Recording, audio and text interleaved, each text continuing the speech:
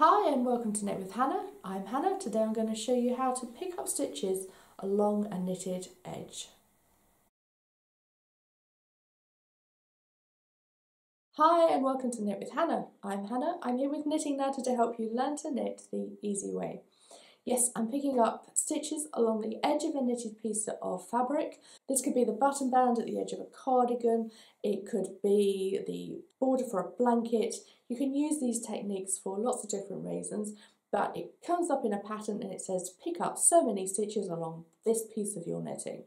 And it can get confusing because you've got to make sure that the stitch count is right so that you can then proceed with the next part of the instructions. I've done this lots of times in my knitting life. And I've come up with lots of different tips that I've got for you, including how to make sure that the stitch count is even, how to make sure you've got the right number of stitches on there, and if you do make a mistake with the number of stitches, how to fix it without unravelling all of those stitches and starting over again. So watch all the way through because I've got all of those tips for you, and I'll be back at the end to show you how you can bookmark this so that you've definitely got it when you need it next time you're picking up stitches. Right, I'm all ready to start picking up stitches. Now, I've knitted a sample here and you can see how it looks differently on each side. I have a sample with ribbing at the base, with garter stitch on one side. I've cast off at the top, and down this other side it is stocking stitch, so it's open to curling. Now, a lot of times you will have this as the bottom border on a cardigan, say, but a lot of times you will have this, and guess what? You have to pick up stitches to create the button border after the fact. This is always an option. You can say, oh dear, I don't like picking up stitches. I'll put 4 stitches on the edge and always do garter stitch as I reach that edge. That is an option. It's a great option. So if you want to do that, then try it. But if you have to pick up stitches, you will most probably, if you're knitting a jumper or a sweater or a cardigan, most probably have to pick up stitches around the collar to knit the neck. That's sometimes just a point of fact, you have to do it. It's not knitted with the rest of the garment. So you need to know how to pick up stitches, whether you're doing it for the button border or not. I have measured this up and done some calculations and worked out that I need 48 stitches along this. So how do we do that? Do we just pick up our yarn and our needles and go, oh crikey, I've got to fit 48 in, let's just do that? No, we do not. We do something else. And this is something that I decided to do for myself because I was fed up with getting it wrong, starting to pick stitches up and then not getting the right balance here, there and everywhere. So we have approximately 26 centimeters. Let's just double check that along the edge because sometimes the edge can feel and shape itself differently.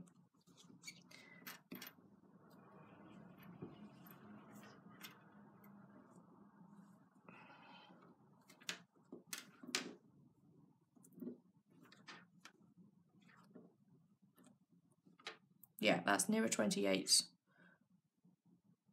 No, 26 centimetres. Okay, so what we're going to do, and the other option is to sit there and count the stitches, count the number of rows that you've done.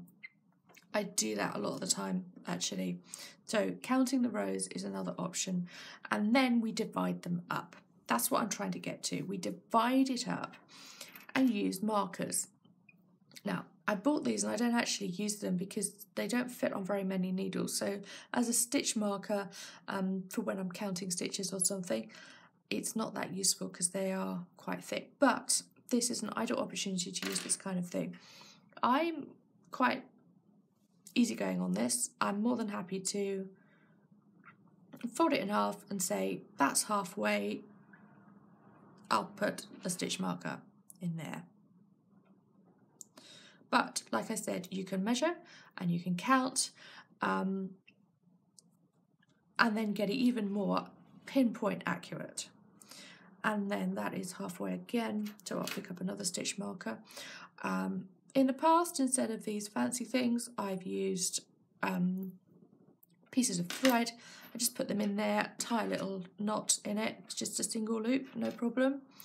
And then one more time.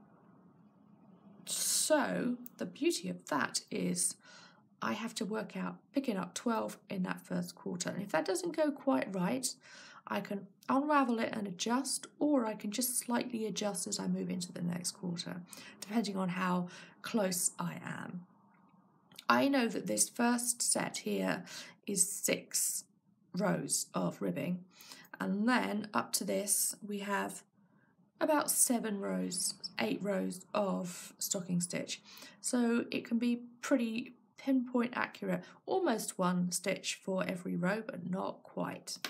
So we're going to get going with this. Let's start picking up stitches. I will do this in a second colour. We only need 1 needle when you're picking up to start with, and some people find it easier to pick up stitches with a circular needle, especially if it's going a long way. It certainly means that you're not bunching it all up and holding it all at the same time, so that can be helpful. But certainly, if you find knitting with circular needles anyway a lot easier, then go for it. Yeah. Just start with a little end and make sure that you're knitting from the wrong side, so make sure that your hand is holding onto the yarn from the ball and not the short end. Too many times in the past have I done that. So we really do need to get one right in the corner here. Otherwise your border is going to kind of set itself short. And quite often in patterns you will find that the ribbing at the end dictates how many stitches you pick up in that first bit of ribbing. And sometimes it's a tighter connection because you need that corner to be caught. So we're going to pick up 6 in this first part of the ribbing. 1. And what we're doing, now you can choose, you can pick up the right at the edge, which is the 2 strands which make up the edge stitch, or you can pick it up, so you're just picking up one of those strands. It doesn't matter, it just kind of feels like a hem. So if you're used to hemming and you're picking up 1 or 2 strands when you're hemming, you can decide how you're doing that there. So that's 3 within that ribbing. Let's tighten that up. 1. And if you pierce the yarn as you go through, you may have to readjust. 2.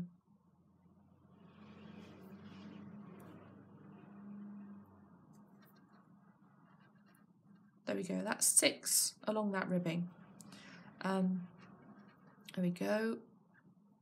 And now I'm going to pick up 6 more towards that first marker.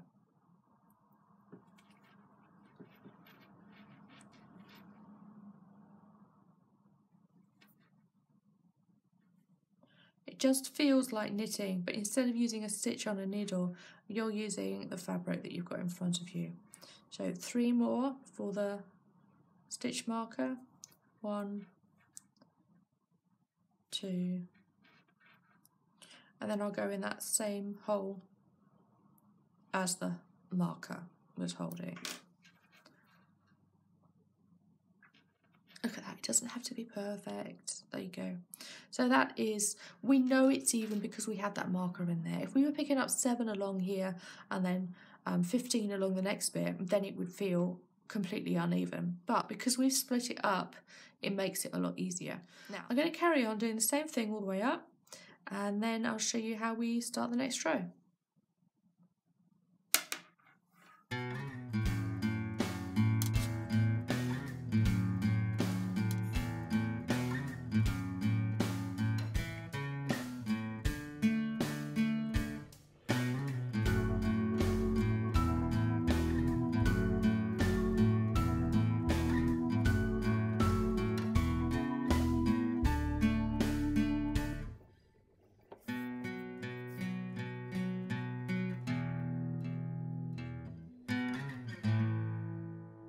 Okay, so I have all my stitches picked up, and not on purpose, but it's actually a very good teaching point, is I've picked up too many. I've picked up 49 stitches instead of 48. We need this one at the end because, like I said, the corner's very important, and we need this one at the end because that's very important as well. So what I do when I've picked up too many is I just work out, I sit here and I work out where it looks like they're far too even compared to the rest of it. And here I can see possibly I didn't leave a gap. So I'm just going to, as I knit across this next row, which I'm going to do now, I'm going to do a garter stitch border like I've done here. And of course we're knitting with the blue now. I'm going to knit all the way along here. So I'm going to knit. Basically you just start knitting. All the stitches are in the needle just like you would normally knit. 2 more, and then I'm going to drop 1 stitch. I'm going to drop this stitch. It's not going to do any harm. It's just going to fall out the back here. That bit of yarn is going to fall out the back, and it will even up as I go through. Okay, so don't drop it at the end, and don't lose this one at the right at the very beginning. You can drop one halfway through if you've missed that.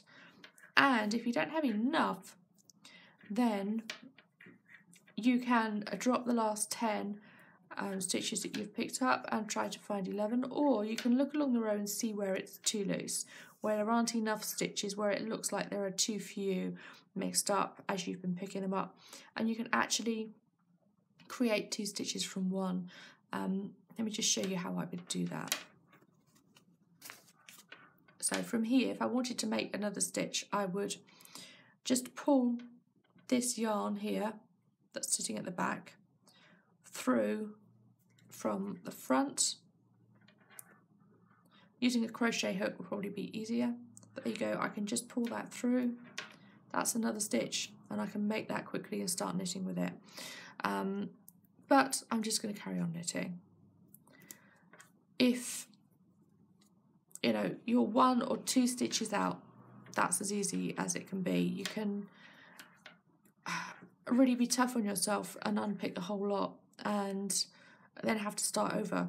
If you're picking up 100 stitches, that's, you know, you're going to hate yourself. You're going to say, oh, why did I even start this project in the first place? Oh, I'm always hopeless. I'm never going to do this ever right. So don't think you're going to do it right first time. Just give yourself those little leeways of options. You can do it again. The other option is to come along here and make a stitch as you go past on the second row. That's not a problem. Look at that, isn't that neat? Because I've been picking it up in the same place all the way along. I hope that was helpful for you, because picking up stitches can be a real bind.